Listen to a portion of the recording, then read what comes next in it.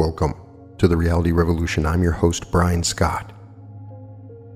On a recent episode, we talked about pyramids through a chapter from Anthony Norvell, but it inspired me to look further into the subject of pyramids. Pyramids completely fascinate me, both in the mystery and in the science.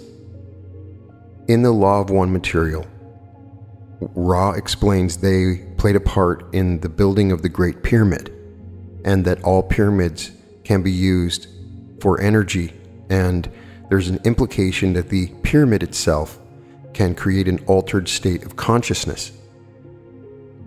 I have the meditation, which I really love, where I take you to the middle of the galaxy to a gigantic pyramid. And just imagining pyramids, for some people, can be an incredibly powerful technique. I talked on that episode about putting a pyramid under my bed, little tiny one, and what exactly is happening with the pyramid. Why is it working in that particular way? And there has been a lot of research on the pyramid.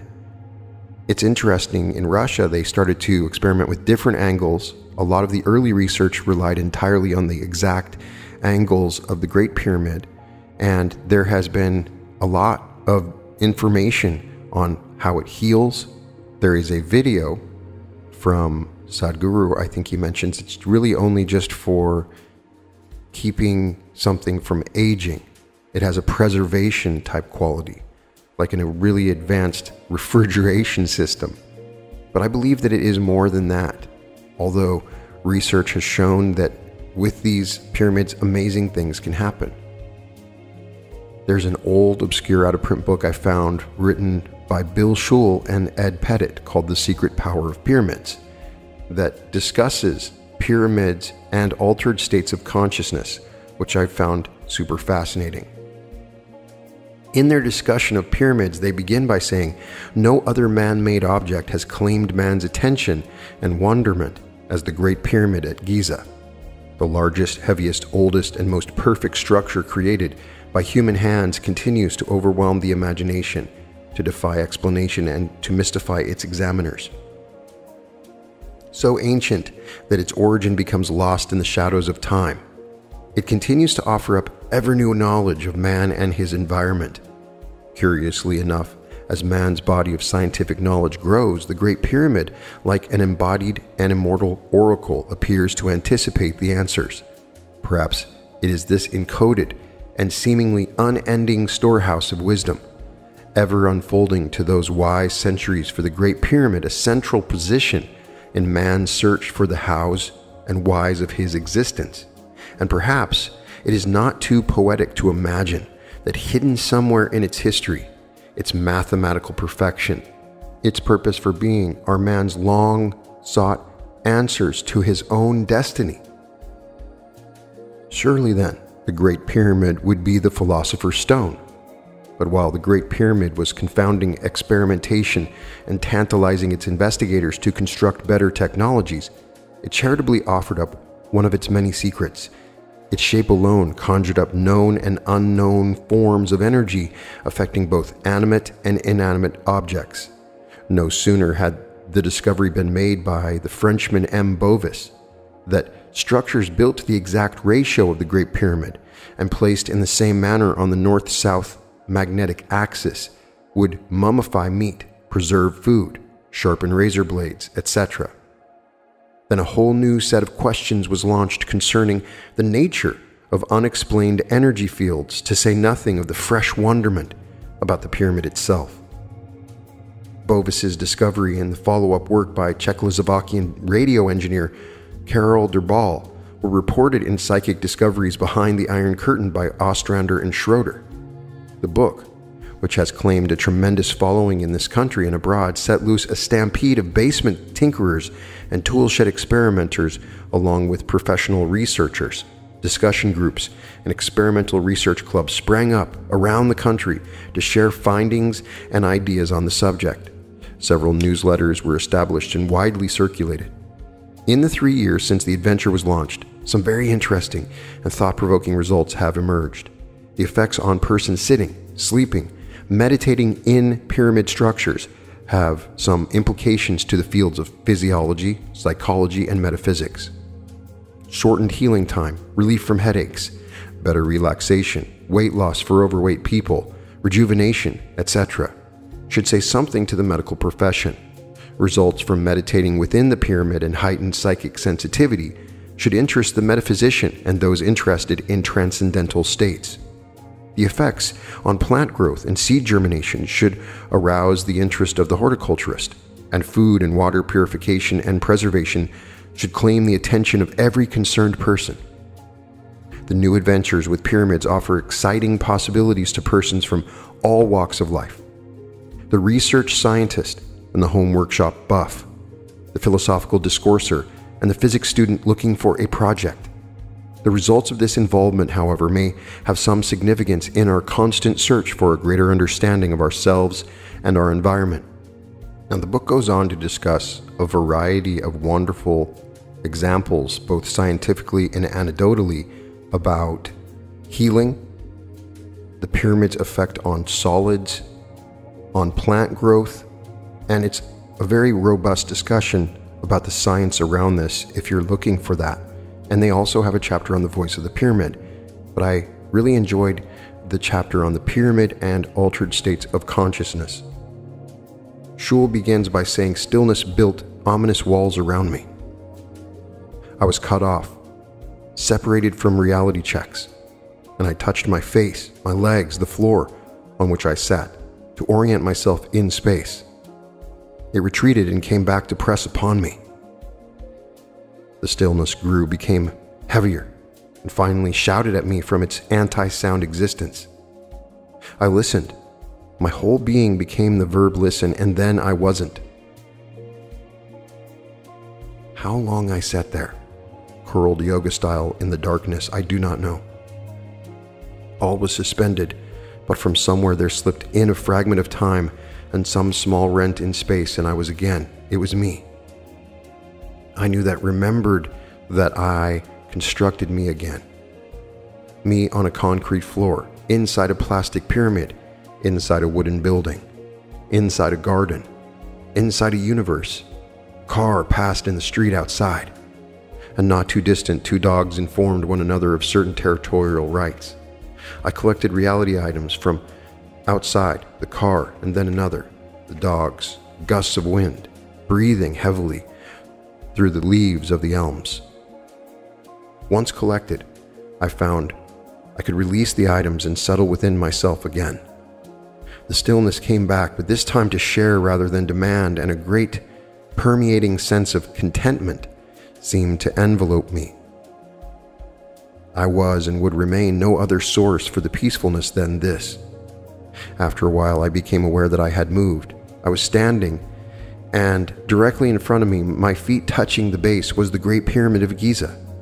This realization did not seem strange to me, but I was nearly overcome. However, by the immensity of the mountain, I stood in awe for some time, looking up at its apex. Quite suddenly, I was inside the pyramid. It was not a room or passageway in which I found myself, and yet I did not seem encased in stone. And while definitely within the structure, I could still look up and see the apex. Just as quickly, that scene changed and I was inside the king's chamber. I went forward to the stone sarcophagus and lay down within it. Seemingly as a matter of course, closed my eyes and breathed deeply and waited. Without opening my eyes, I became aware there were several entities in attendance. They were sending silent messages to me.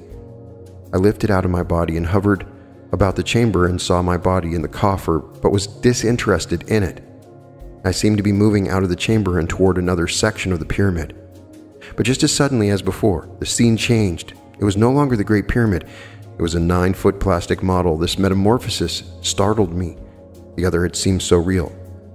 I struggled for several minutes with my disappointment as I was planning on spending the night inside the pyramid. I lay down on the cot, yet I could not sleep as I tried to understand what had happened to me. Clearly, I had not been asleep and dreaming, for the physical signs of entering and coming out of sleep were not present. I was equally sure it had not been a matter of fantasizing, for I had not gone through the usual mental constructs. I had been meditating at the time, and the most plausible explanation seemed to be an experience of mental projection. It was an out-of-body experience. It was as real on one level as on actual physical experience. Paul Brunton's account of his night alone in the Great Pyramid kept coming back to me. In the early 1930s, writer-philosopher Dr. Paul Brunton was granted the highly unprecedented privilege of spending the night inside the pyramid. He tells of the experience in a search in secret Egypt. As far as is known, no one had stayed overnight in the pyramid for 100 years, nor has anyone since Brunton. He was told that it was not allowed and only gained permission after great persistence. It is a commonly held belief of the natives of the area, as well as many others, that the pyramid is haunted. Strange tales have been told through the ages of beings who come alive at night and stalk the passageways. Those daring to stay after sunset invite the curse of the pharaohs, and if they should by chance live through the ordeal, they would be hopelessly insane. It is the custom to lock the iron gate of the entrance at the sundown, and Brunton was told that no exception could be made. Once inside, he was virtually a prisoner during the hours of darkness. He moved through the narrow passageways, confronted by large bats and looming unexpected shadows of himself cast by flashlight beam. He arrived in the king's chamber, sat down beside the coffin-like sarcophagus, turned off the light and waited. He achieved a passive receptive state of mind and determined to hold the contemplative state throughout the long night. The atmosphere of the room became very real to him, and the feeling grew that he was not alone, that something animate and living was throbbing into existence. Quickly I found that in the sensing of invisible life around me rapidly rose into complete certainty. Brunton struggled with his feelings of fear and the nameless dread that flickered into his heart, and tried to maintain his meditative position on the floor. Shadows began to flit and fro in the shadowless room. Gradually these took more definite shape, and the malevolent countenances appeared suddenly, quite close to my own face. Sinister images rose plainly before the mind's eye. Then a dark apparition advanced, looked at me with fixed, sinister regard, and raised its hands in a gesture of menace, as though seeking to inspire me with awe. Every effort seemed to be made to drive him from his vigil. At last the climax came. Monstrous elemental creations, evil horrors of the underworld, forms of grotesque, insane, uncouth, and fiendish aspect gathered around me and afflicted me with unimaginable repulsion. In a few minutes I lived through something which will leave a remembered record behind for all time. That incredible scene remains vividly photographed upon my memory. But the end came with startling suddenness. All became quiet within the stone vault. Then a new presence made itself known. The atmosphere changed from one of foreboding and evil to one of pureness and sanity. Brunton experienced the entrance of a friendly and benevolent being, and then another. They approached him and were seen as tall, white-robed figures. Indeed, they looked more than men, bearing the bright mien of demigods, for their faces were set in unique cloistral calm. After he was observed for some time, Brunton was told that he should not have come, that he should follow the path appointed for mortal feet. When he stated that he had to follow the path he had chosen and could not be persuaded to leave, the being whom he likened to an Egyptian high priest spoke to him. "So be it. Thou hast chosen. Abide by thy choice, for there is now no recall. Farewell." When the first figure was gone, the second figure moved closer. "My son," he said, "the mighty lords of the secret powers have taken thee into their hands. Thou art to be led into the hall of learning tonight." He was told to stretch out upon the stone sarcophagus. His body became numb as an iciness passed from his feet throughout his body. When all awareness seemed to rest in the head, he seemed to be caught up in a whirlwind and passing upward through a narrow hole. I leapt into the unknown. I was free. Out of his body, a phantom showing up the wall stones in a soft moonbeam-like light. Brunton was then allegedly taken to other parts of the pyramid, where he was instructed by his host. While fragments of the teachings were offered the reader, no one has the distinct impression that there were many secret insights that Brunton either chose not to divulge or was instructed. Reading Brunton's later books, particularly The Wisdom of the Overself, one cannot help but be stirred by the profundity of his message. One wonders then if the message of this strange night are being offered. Brunton never says, yet one of the instructions given him, which he does share, may in a very real way sum up all instructions. The mystery of the Great Pyramid is the mystery of thine own self. The secret chambers and the ancient records are all contained in thine own nature. Sitting there in my own small darkness, the setting much less romantic than Brunton's, I kept telling myself that I was harboring some grandiose hallucination, that it was dramatic of me to compare in any manner my experience with this. But there it was. I could not erase the vividness of what to me had seemed utterly real at the time it was being experienced. I too had gone within myself, and where, I asked, does any experience occur but within oneself?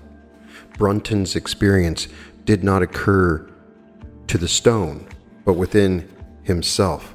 Could mine be denied because it happened at another place on Earth and within a structure of different materials? In the gloomy vault directly above the King's Chamber in the Great Pyramid, one man in recent history actually lived. Captain G.B. Caviglia was a man of mystery. In the 1830s, Caviglia saw the pyramids on the Giza Plain and became enamored of their mystique. Master of a Maltese merchant vessel, he gave up the sea, and the Great Pyramid became his new mistress. He cleaned out the bat excrement from Davison's chamber, named after Nathaniel Davison, who discovered the room around 1765 and set up housekeeping in the 3-foot-high room. Alexander William Crawford, Lord Lindsay, who knew Caviglia in Cairo, described the Italian as deeply religious, but a very strange man. Crawford wrote, Caviglia told me that he had pushed his studies in magic, animal magnetism, etc. to an extent which nearly killed him, to the very verge, he said, of what is forbidden man to know, and it was only the purity of his intentions which saved him. Crawford offers no further elaboration on this, and Caviglia, who died years later in Paris, left no written record of his experiences. One other encounter with the mind-altering properties of the King's Chamber should be mentioned. It was brief, but it may have altered history. So great was its impact on the mind of man who held for a time control of several nations. In 1798, Napoleon Bonaparte conquered Egypt. He visited the Great Pyramid and upon entering the King's Chamber asked to be left alone for a time. Peter Tompkins tells of the incident in Secrets of the Great Pyramid. Coming out, the general is said to have been very pale and impressed. When an aide asked him in a jocular tone if he had witnessed anything mysterious, Bonaparte replied abruptly that he had no comment, adding in a gentler voice he would never have wanted the incident mentioned again. Many years later, when he was emperor, Napoleon continued to refuse to speak of this strange occurrence in the pyramid, merely hinting that he had received some presage of his destiny. At St. Helena, just before the end, he seems to have been on the point of confiding to Las Casas, but instead shook his head, saying, "No, what's the use? You'd never believe me." There are other strange tales to be told of experiences within the Great Pyramid, but of greater significance to most of us are the personal accounts of those who have experienced something different or unusual within the space of pyramid replicas. These experiences are to be easily obtained by anyone willing to build or borrow a large enough pyramid to sit, stand, or lie down in. These experiences, of course, will be of a subjective nature. Endeavoring to unravel their source, it can be said that the observer is imagining, fantasizing, hallucinating, fabricating the experience. True, and the same can be said for Brunton's experience, or for that matter, any personal experience. We can become deeply involved in philosophical discourses on the nature of reality and non-ordinary realities. But in the final analysis, those experiences to which we give the greatest credence are those that we share in some fashion with others. We are not devoid of these commonly shared experiences when we turn to the reports of those who have spent brief and extended periods within pyramid models. We have visited with a number of these individuals and discovered that the experiences were related without their having any previous knowledge of the experience of others. A number of persons who had no acquaintance with pyramids were asked to meditate or just sit for a time inside a pyramid, and to tell us what they felt or thought afterwards. The common denominator were feelings of solitude, peace, and greater detachment from the world and less concern over physical matters. Because of these feelings, those familiar with meditation stated they felt less distracted, more removed, and could more easily center within themselves, while there were those who said they felt no difference inside than outside the pyramid. They were the exceptions. Most experienced something if it was nothing more than a sense of calmness or mild euphoria. Relaxation was a commonly reported phenomena, as were feelings of renewed energy or being charged. When I meditated inside the pyramid, I felt a weight or force being moved through my body, starting at the top of the head and moving down through the shoulders, the body, and into the legs, Carl Waldron told us. The next day there was a particular clearness of thought, much more energy, and an ability to know and understand. There was a keen awareness of a strong heartbeat and seemingly a movement inside. My head seemed to be pulled toward the apex, and there was a desire to place my hands together in a prayer pose, Laura Lee Camp said. Anne Mae Ingram, unaware of Camp's reaction, told us the first impression was peaceful silence. After some minutes, there seemed to be a heavy pressure around me, holding or pushing me deep into the chair. There seemed to be an enlargement of the heart, and I was aware of my heart. There was a power of some kind going to the heart and coming from the heart. The entire body seemed to take on a vibration, a tingle, as if one had been holding onto a machine that was vibrating very fast. Movie actress Gloria Swanson has stated that she feels a tingling when she sleeps with a small pyramid beneath her bed.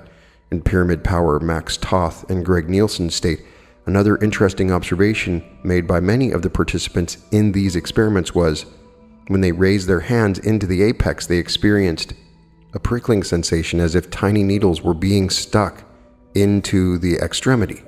The tingling sensations are reminiscent of statements made by persons subjected to the energy force of the multi-wave oscillator or the Reich-Organ accumulator. Occasionally, one hears of someone making a similar comment about acupuncture. Regarding reports of unusual sensations in the heart, Toth and Nielsen comment, allegedly the most beneficent energies inside the pyramid are focused within the so-called heart center. This is the spot which is probably the safest for the incubation of thought forms. However, it has been suggested that different thought forms might best be incubated at different spots in order for the person inside the pyramid to receive the energy most advantageous in fulfilling the specific thought form. Persons using pyramid structures in which to meditate on a regular basis have claimed they experience serenity and an integration with cosmic forces. Several have reported they have received spiritual impressions while inside the pyramid, and upon leaving, psychic perceptions seem to flood their consciousness. Tenny Hale, an Oregon psychic sensitive, claims that during heightened awareness brought on by a 7-day fast and intense meditation, she was instructed to use a pyramid for achieving beneficial altered states of consciousness and to improve her already existing powers of extrasensory perception. Upon leaving her pyramids following meditation exercises, she claims that psychic impressions fill her mind. On one occasion, she went to her typewriter and typed 100 different prophecies. According to newspaper and magazine reports, Mrs. Hale has been accurate on a number of psychic revelations. 2 psychic researchers lived for a time in a large wooden pyramid in Florida.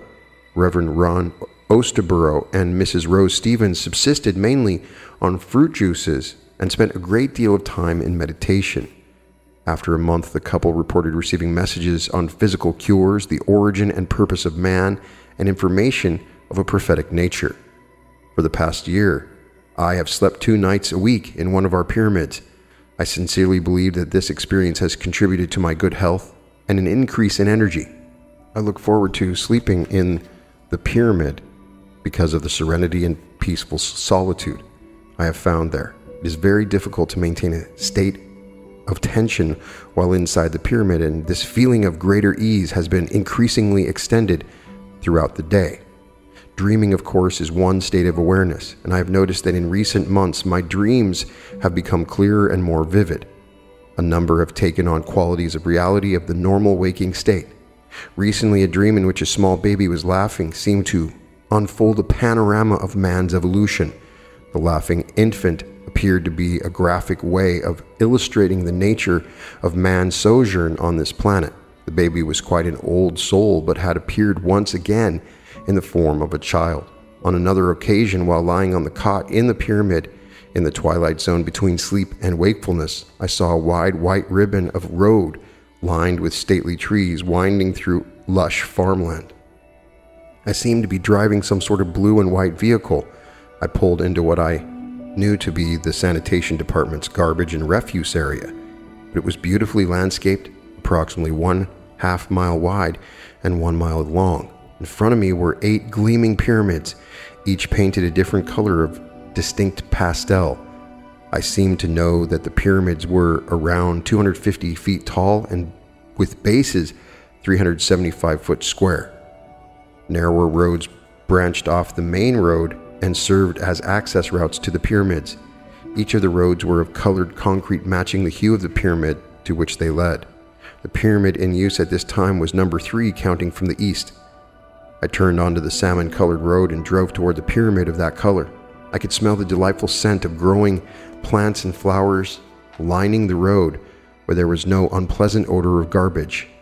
I backed the vehicle to the base of the pyramid and dumped my load into an extended conveyor belt which carried the refuse into the pyramid.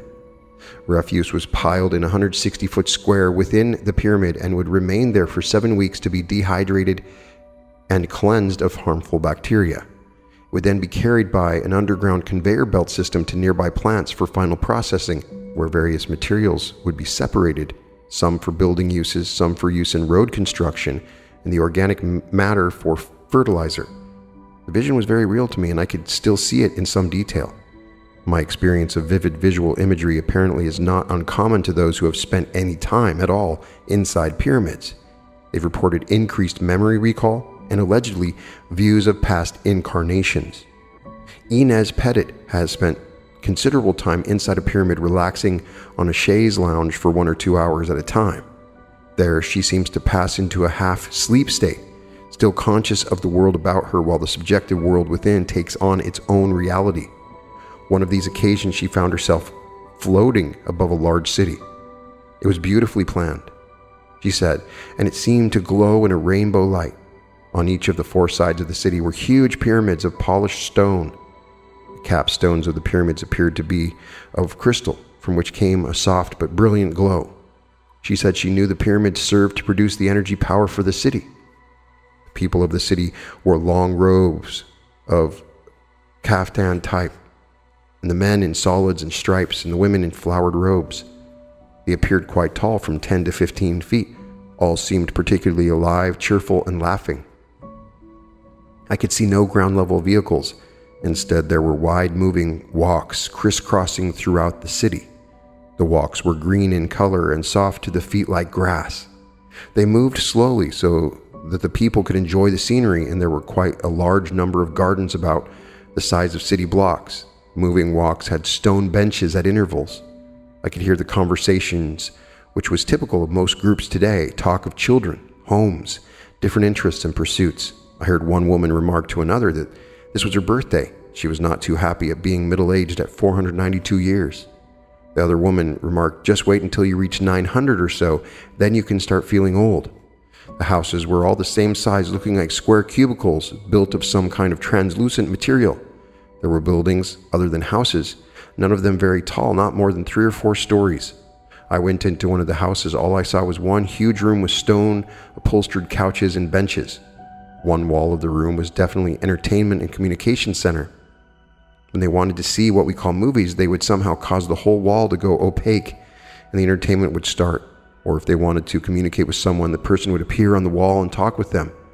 I really don't know how they accomplished these things. I didn't see any buttons or knobs to push or turn. Perhaps they just mentally willed these activities into existence. It kept worrying me that no one seemed to be working. Some of the buildings must have been hobby centers for arts and crafts. Another thing I saw, no washers or dryers or any type of washroom, no kitchens, baths, or tables and chairs or anything like that. I saw no one eating anything. They were all perfectly clean and their clothing was immaculate. There were all sorts of questions in my mind, to which there seemed no answers. There was a form of vehicle traffic for the city. all of it in the air, tear-shaped translucent ships that darted about above the city with incredible speed. When they landed, they came straight down and set on the roofs. The ships seemed to have no visible means of locomotion and made no sound. It seemed that when they were in the city, they automatically received energy from the pyramids. However, there were times when they needed to replenish the power. This was when they wanted to travel to another city or out into space. Then the ships would hover above one of the pyramids at the apex for a relatively short period of time to acquire the extra power for their journey. The time of recharging depended on the distance they were to travel. After seeing several of the ships leaving the pyramid power zones and dart out into space, I slowly came out of my half-sleep. The vision was particularly clear, and I feel certain that I will remember it for a long time. But though I have returned to the pyramid many times since, I have had other interesting experiences. I have never returned to the Rainbow City. As regards dreams, it is interesting to note that Mark Lenner, in an article, Egypt Reflections on a Tour, written for a recent issue of the R Journal, tells of visiting with a very old Arab guide who told him that he had gone many times to a hole in the head of the Sphinx to dream. When Lenner asked him what he dreamed about, the guide replied, "I dreamt about the old people." The old people, Lenner asked, "What do you see them doing?" "Running about, working, building," and he imitated persons working with a hammer and chisel. The Sphinx is the best place for dreams. People have reported that a daily dose of pyramid power improves concentration. It apparently worked in one case at least. A college student of our acquaintance was having difficulty concentrating on his studies. We made a pyramid for his bedroom large enough for him to sit in. He started meditating in it each evening and told us that his grades had vastly improved. The student, Dave Wilcox, said he had found new security and confidence in himself. "There is great harmony inside the pyramid," he said. "I feel a oneness and closeness with the source. My yoga teacher has tried meditating in the pyramid and gets high in a very short period of time." The National Enquirer, January 13, 1974, quoted Hollywood star James Coburn, "I firmly believe in pyramid power. I crawl inside my pyramid tent, sit in a yoga position, and it does its work. It gives off a definite feeling and sensation. It creates an atmosphere that makes it easier to meditate. It closes out all interferences. I meditate in there every day between 15 minutes to an hour." Pyramid hats worn to obtain altered states of consciousness have been suggested by Karol Durbal. Durbal was the Czechoslovakian radio engineer who launched the new Pyramidia when his research with pyramid models was discussed in the Schroeder and Ostrander bestseller Psychic Discoveries Behind the Iron Curtain. Durbal wondered why the hats of sorcerers and witches were cone-shaped, and he tried a few experiments with pyramid-shaped hats. Several of his subjects reported feeling an influx of spiraling energy coming down from the top of the hat. Apparently, Durbal was quoted as saying, "The pyramid acts like a kind of cosmic antenna, tuning into sources of energy of vaster intensity and then focusing it into its center."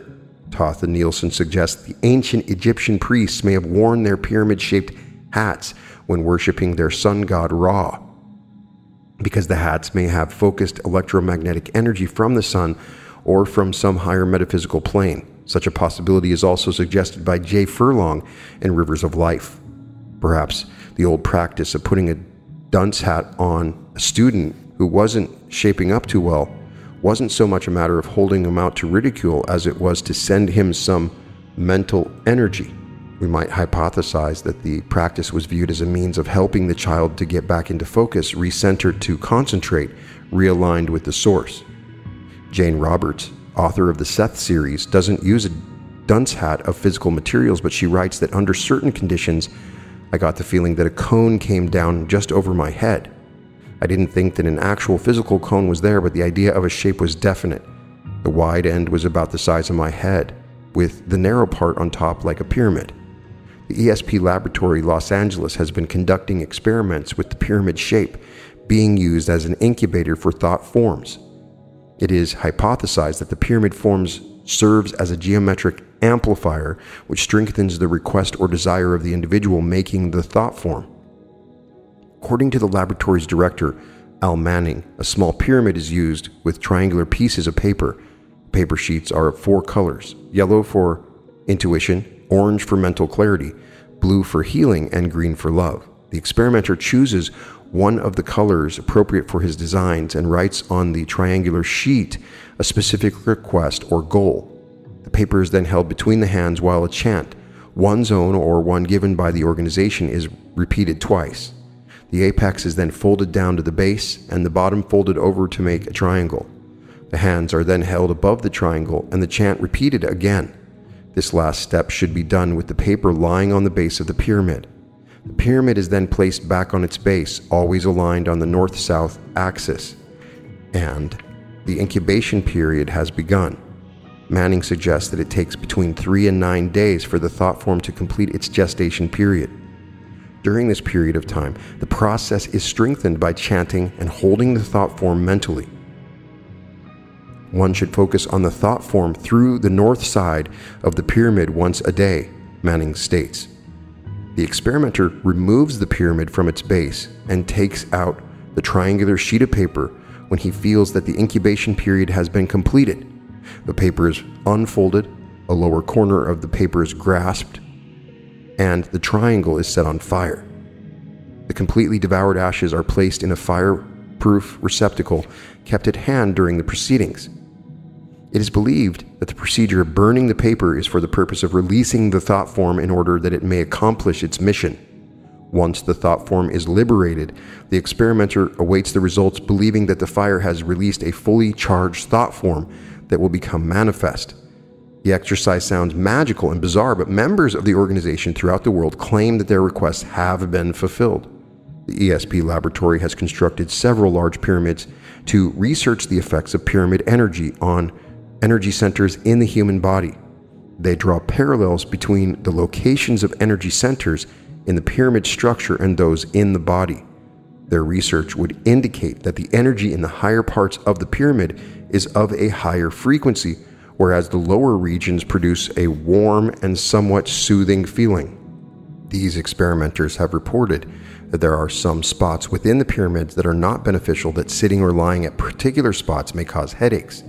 Apparently, such experiences have been recorded by persons unaware of the reactions of other experimenters. Talk of good spots and bad spots reminds one of Carlos Castaneda's counsel by Don Juan. He is told that there are places of personal power, an individual's own special piece of earth, where he can be strong and immune. Then there are other spots that can destroy. Animals seem to be aware of these special places. They search until they find them and return again and again. Regardless of how much one tries, for example, to make a dog comfortable, if the place is not right, he will not rest there. He will drag the bedding or whatever to a different spot.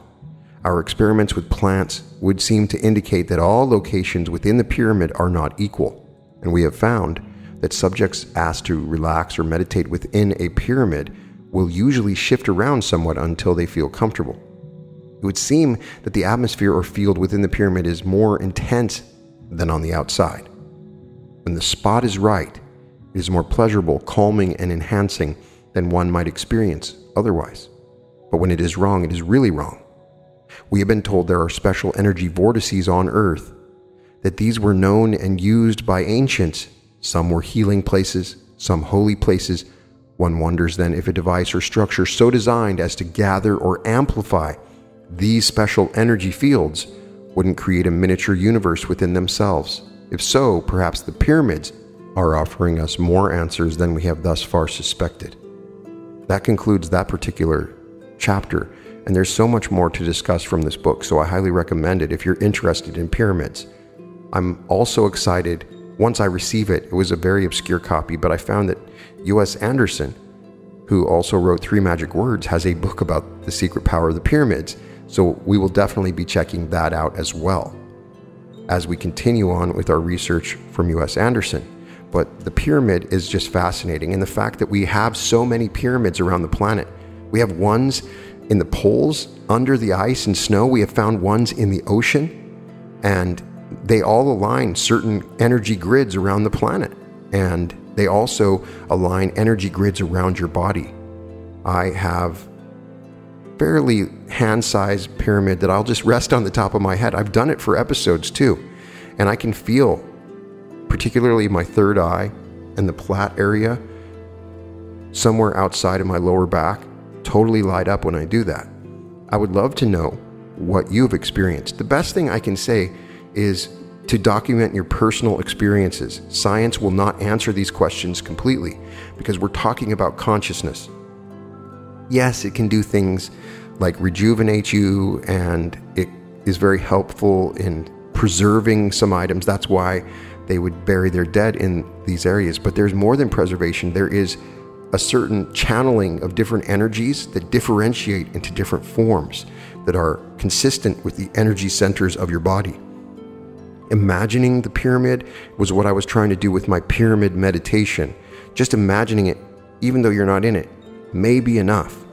But there obviously is some benefits and power to this, and the only way we can discover it is by experimentation. As a consciousness explorer, you can do this. Please put your results in the comments. I want to know more, particularly your experience in altering states of consciousness while you're in the pyramid or using even tiny pyramids.